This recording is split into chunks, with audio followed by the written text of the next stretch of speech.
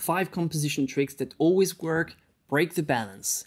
Use spatial contrast to create visual interest and break the symmetry within your composition.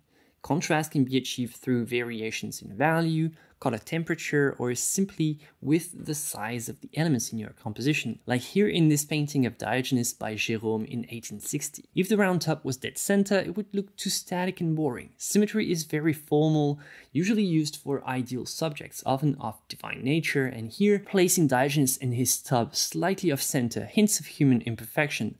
The tub has a lot of symbolic and formal weight. The painting is clearly leaning on the left, and yet it's elegantly balanced with the dogs on the right, and to make it appear even lighter with the perspective and the city in the distance. But overall this painting is very stable because the space is nicely grounded by the 2 dogs in the foreground.